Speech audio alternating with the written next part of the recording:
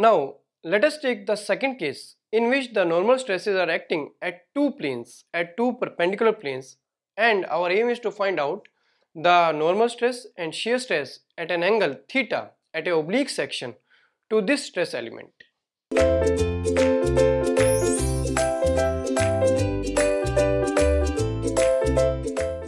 So stresses at two mutual perpendicular planes. Stresses are direct stresses. When we say stresses, it means direct stresses. Direct stresses are at two mutual perpendicular planes. So let us show it by a figure. These are the stresses. This is our stress element, and the stress applied is sigma x in one plane and sigma y on perpendicular plane, and there is no shear stress applied for the time being. And we want to find out stress at an angle theta to the horizontal. Horizontal we are taking because it is easy to solve by taking the horizontal angle with the horizontal, and we want to find out the stress on this oblique section, sigma n and sigma t. This is our aim. And let us say this triangle is there, ABC triangle is there, and our aim is to find out what is the sigma n and sigma t, right? And this is our triangle on which we have to apply our analysis. This is that triangle, right? On one face there is sigma x, on another face there is sigma y, and this is A, this is B, and this is C. This is a sort of right angle triangle, and this angle is theta. And on this plane the two stresses are there, normal stress and shear stress, which we need to find out. And we will do the same thing, that for static equilibrium sum of the forces in any direction will be equal to 0. So let us solve it. First of all, draw the star for this. So draw a star or free body diagram, and take the angle. Angle is with horizontal and inclined. Horizontal and inclined, this angle is theta, which is given.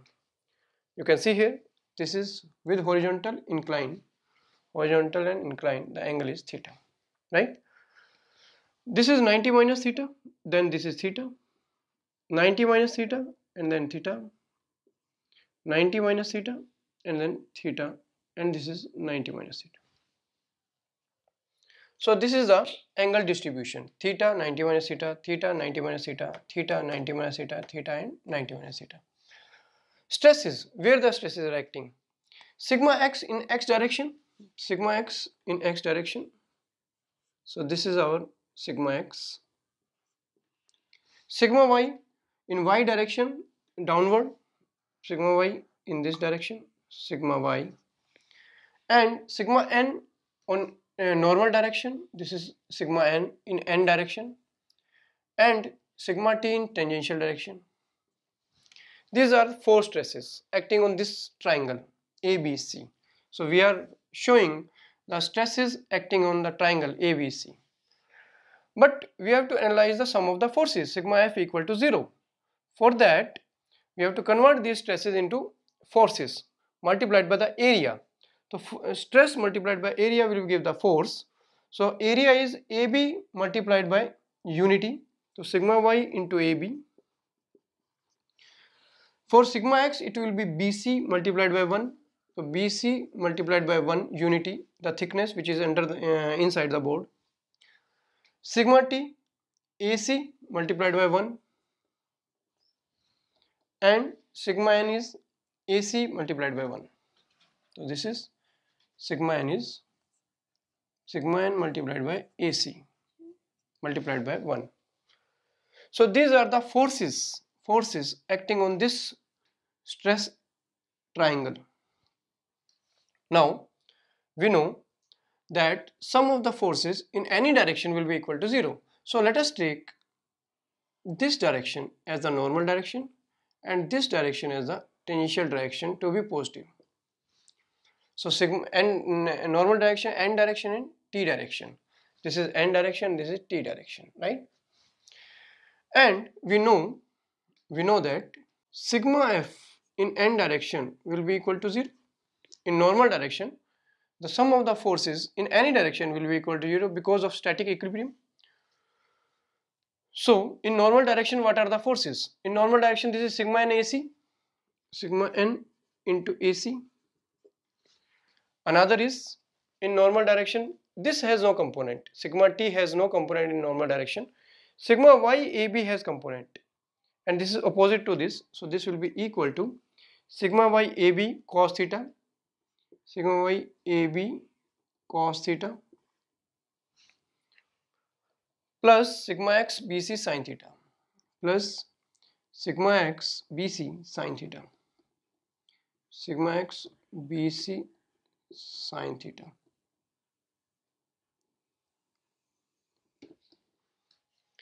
So this is our the forces acting in normal direction. So equality sign we have taken because these are opposite to this. So we have taken the component of sigma y AB, that is sigma y AB cos theta. Component of this force is sigma x BC sin theta. So sigma n will be equal to sigma y AB by AC cos theta plus sigma x BC by AC sin theta. Then again sigma n will be equal to, what is AB by AC in this triangle? AB by AC, this is cos theta. So sigma y cos square theta, and what is BC by AC? This is sin theta. Sigma x sin square theta.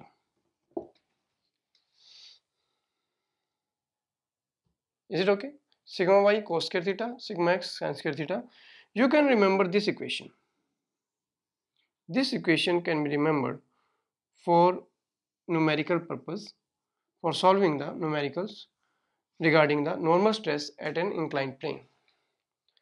But it can be further solved, like what is cos square theta? What is 2 cos square theta? This will be equal to 1 plus cos 2 theta.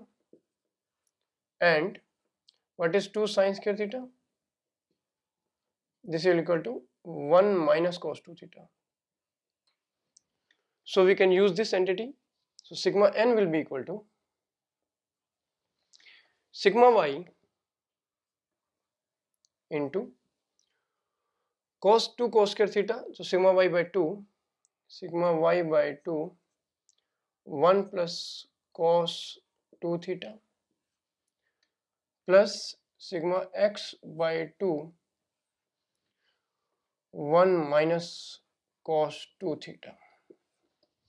So final result you will get as sigma n will be equal to sigma x plus sigma y by 2, sigma x plus sigma y by 2, sigma x by 2, sigma y by 2. So sigma x plus sigma y by 2 minus sigma x minus sigma y by 2 cos 2 theta.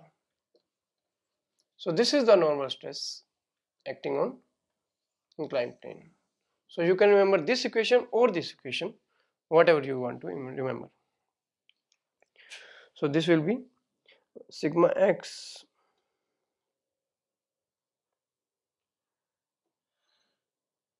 minus sigma x minus sigma y, yes, by 2 cos 2 theta. So correct.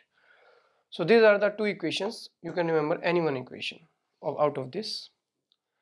So these are the normal stress acting on a inclined plane for this stress condition. But what is the shear stress? Sigma t. We have to find out sigma t also. So finding the sigma t also.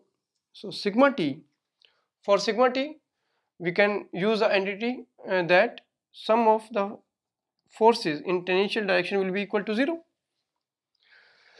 So what are the forces in tangential direction? This is sigma t AC.